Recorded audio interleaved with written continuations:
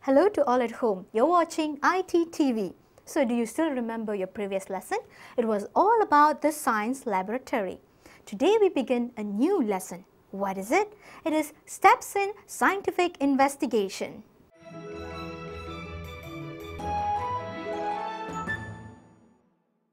So, how can you define scientific study? Scientific study has got two main points. It is scientific process and scientific results. You carry out an experiment, then you get the results of the experiment. As simple as that. So, firstly, let's have a look further at the graphic. Scientific process is the method used by the scientists to conduct scientific investigation. The method used is called scientific method. Through systemic investigation, scientists can acquire scientific knowledge. Scientific results are obtained by scientific process. Now you came by so many words, which is scientific results, scientific knowledge, scientific process, scientific method. Let us learn what is scientific method all about. A scientific method can be conducted in the following order. Firstly, you have got a hypothesis. Now, what's a hypothesis? Hypothesis is something that can be investigated or tested. That is hypothesis. Now, the main aim of an experiment is to prove whether the hypothesis is correct or it is not valid. So, firstly, we have hypothesis, then we carry out the experiment. Later, after the experiment, we would get data or results. Then, you actually compile all your findings into a conclusion. This is a scientific method. Let's see the scientific method further in this diagram. The scientific method. Firstly, you have to ask a question. Next, do background research. Obviously, when you have something of a curiosity, you have to do background research. Why are you curious regarding something? Next is construct a hypothesis. Let's say cockroaches need oxygen to breathe. This is a hypothesis. At the end of the experiment, you have to prove that yes, cockroaches need oxygen to breathe. Then that's a valid hypothesis. Let's see further what is there in the scientific method. After constructing a hypothesis, you have to test your hypothesis by doing an experiment. After the experiment, what do you get? Obviously, results. Analyze your data and draw a conclusion. And lastly, report your results. Was your hypothesis correct? So at the end of an experiment, you have to answer, was the hypothesis valid or not? This is how you carry out scientific method. Now let's see how do you actually carry out an experiment, and let's see the scientific method much more in detail. Firstly, you identify the problem. Next, you form a hypothesis. Then you plan the experiment to test the hypothesis. So while you're planning the experiment, you have to make sure you use the correct material, the correct apparatus, and the right procedures to carry out this experiment. You also have to decide how you're going to collect the data which you get after you do the experiment. Next, you have to have control of the variables. Firstly, you have responding variable. Next, you have manipulated variable. And lastly, you have constant variable. Now, constant variable is something that does not change.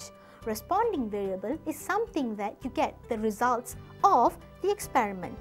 And lastly, the manipulated variable is something that you change. Let's say you change the length or you change the presence and absence of oxygen for the cockroach. So these are variables. Remember them: responding variable, manipulated variable, and lastly constant variable. You have to decide the correct variable for the experiment.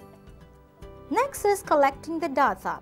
You can either have qualitative data, which is descriptive observation, or quantitative data, which is numbers and figures. After you get the data or collect the data, what do you actually do to them? You analyze them and interpret the data. How do you do it? You find a pattern and find a meaning for the observation. Now obviously when you carry out an experiment, you have to know the meaning of the results. Next is drawing a conclusion. You decide validity of hypothesis. When you draw the conclusion, decide whether the hypothesis is true or not, which you actually created at the beginning of the experiment. Writing the report. Now this is the last part of the experiment. How do you actually write the report? By using charts, graphs, tables and drawings. So this is the main method that you actually use while you carry out a scientific method. So what you should actually do, remember to create a hypothesis at the beginning of the experiment. At the end of the experiment, answer the hypothesis. Is it valid or not? This is how you carry out the experiment. Let's move over to the section of Do You Know to see a few scientific facts.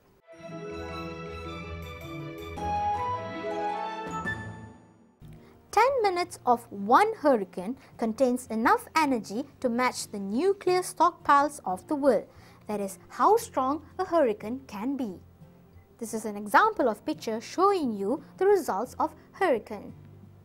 Due to gravitational effects, you weigh slightly less when the moon is directly overhead.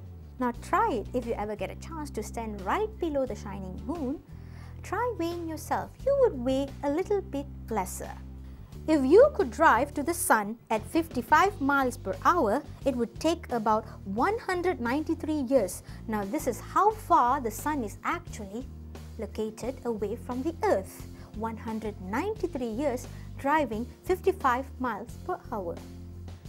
A bolt of lightning is about 54,000 Fahrenheit, 30,000 degrees Celsius, 6 times hotter than the sun.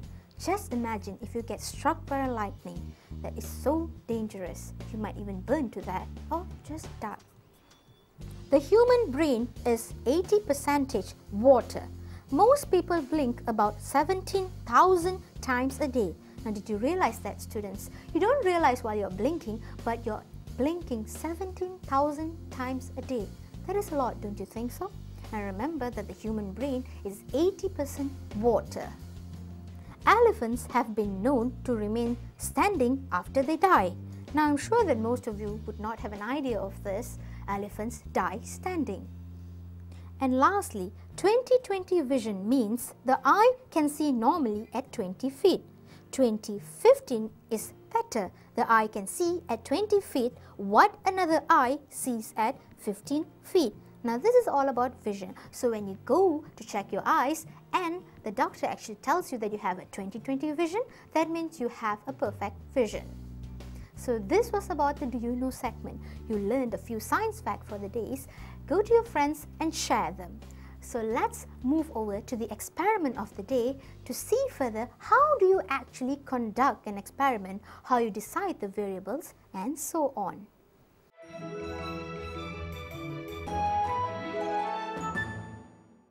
The experiment that we are going to carry out today is something to do with length, time and the pendulum. What is a pendulum? Let's see the experiment. Investigating the length of pendulum and period of oscillation.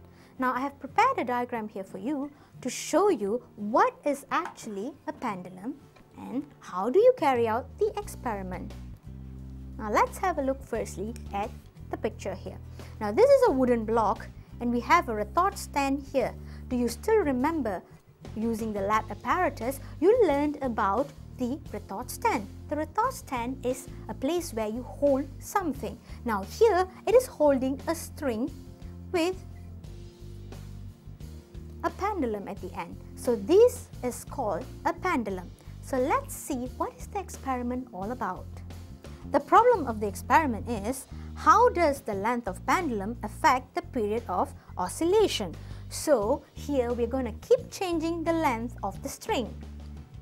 The hypothesis is the longer the length of pendulum, the longer the period of oscillation. So this is the hypothesis that we are going to test the validity at the end of the experiment. Is it true? The longer the length, the longer the time needed for the pendulum? Let's see. The constant variable, which is the variable that stays static and does not move, is the weight of the pendulum. We use the same weight of the pendulum. The manipulated variable is the length of the pendulum. Now, each experiment that we carry out, we are going to change the length of the string. Let's see the next variable. The responding variable is the period of oscillation. Now you might be wondering, what is an oscillation? An oscillation is actually when the pendulum moves from R to S and back to R again. This is one oscillation. Let me tell you again, from R to S and back to R again, one oscillation. Now, what are the materials and apparatus needed for this experiment? String, cork, wooden block, retort stand with clamp and stopwatch. Now, this is the cork placed right here and the string hangs from it, and this whole thing here is known as the pendulum. What are the procedures that you have to carry out to do this experiment? It is quite simple. Let's see the first one. A simple pendulum is made in length of 20 centimeters. The time taken for pendulum to make 20 oscillation is taken. Repeat experiment using pendulum with length 40 centimeters, 60 centimeters, 80 centimeters and 100 centimeters. So remember, to carry out this experiment, you have to keep changing the length of the pendulum, which is the string.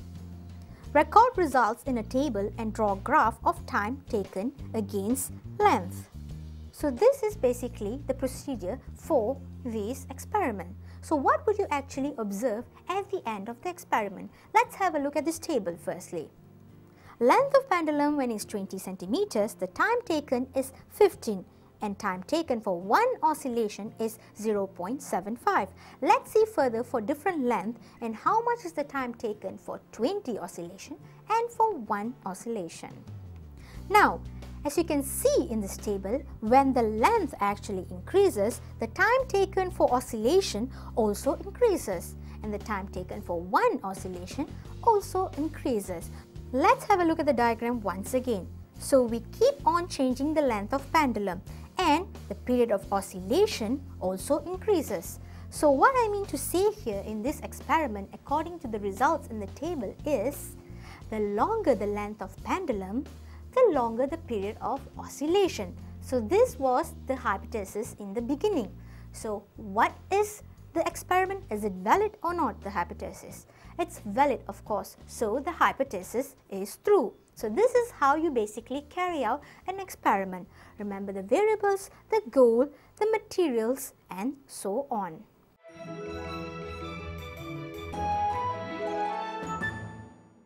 Question 1. What is a hypothesis?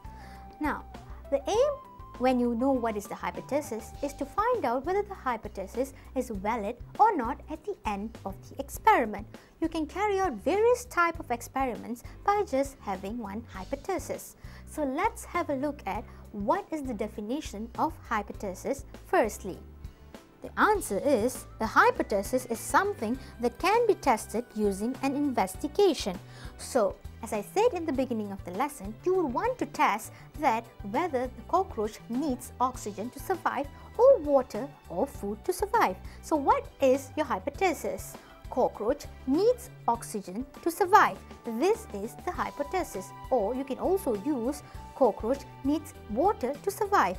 After you carry out the experiment, which is by having water or air, you decide whether the cockroach lives or not.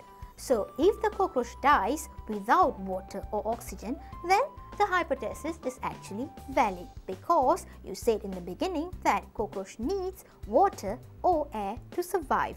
This is hypothesis. So, always remember to know the validity of the hypothesis at the end of the experiment. Let's move over to question 2. Question 2. Below are the types of variable available except A. Responding, B. Manipulated, C. Supportive, D. Constant. So what is the correct answer? There's only 3 different types of variable present when you carry out an experiment. Let's see the correct answer first, then we will discuss further regarding this question. The correct answer is C, supportive. Now there is no variable called the supportive variable. So what is the manipulated variable? Something that you change. Now let's have a look at the experiment that you did before this. The changing one, the manipulated variable, is the length of the pendulum. You use 20 cm, 40 cm, 60 cm, 80 cm and 100 cm. That is the manipulated variable, something you can change. What about the responding variable? Something that responds. Now in the experiment before, it was what? It was the period of oscillation. When you change the length, the manipulated variable, you see how the period of oscillation, the time taken, actually changes. So lastly, we have got the constant variable. Let's take the experiment once again as an example. The constant variable here is the weight of the pendulum, obviously. So these are the variables present. Remember once again, responding, manipulated and lastly, constant. What about question 3? Question 3. Below are examples of ways to compile data except A.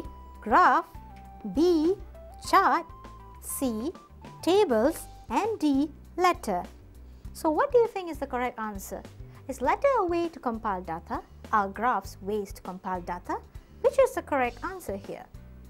It's D, letter. Letter is not a way to compile data, while graph, charts and tables are ways how you can compile data when you carry out an experiment. Question 4. What is a scientific process? Now what actually happens when you carry out a scientific process? Let's recall, scientific study actually involves scientific process and scientific results. Now the results are the ones that you get at the end of the experiment. What about the process?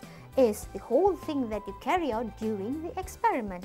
So what is the correct definition of scientific process?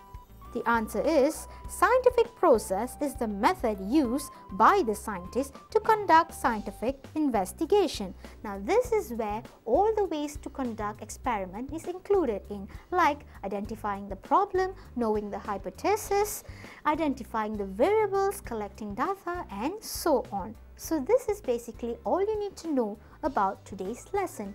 Let's move over to the summary of the day to quickly recap the lesson.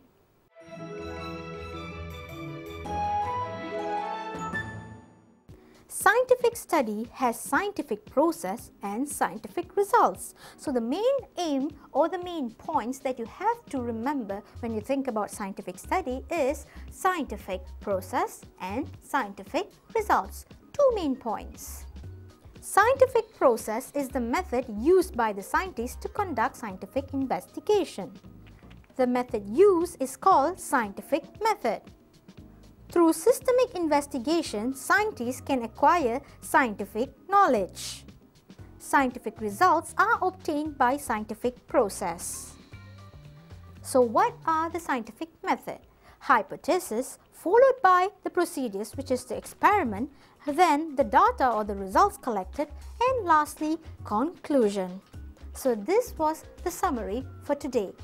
This is the end of the lesson, students. So I hope that you could remember everything quite well in today's steps of scientific investigation.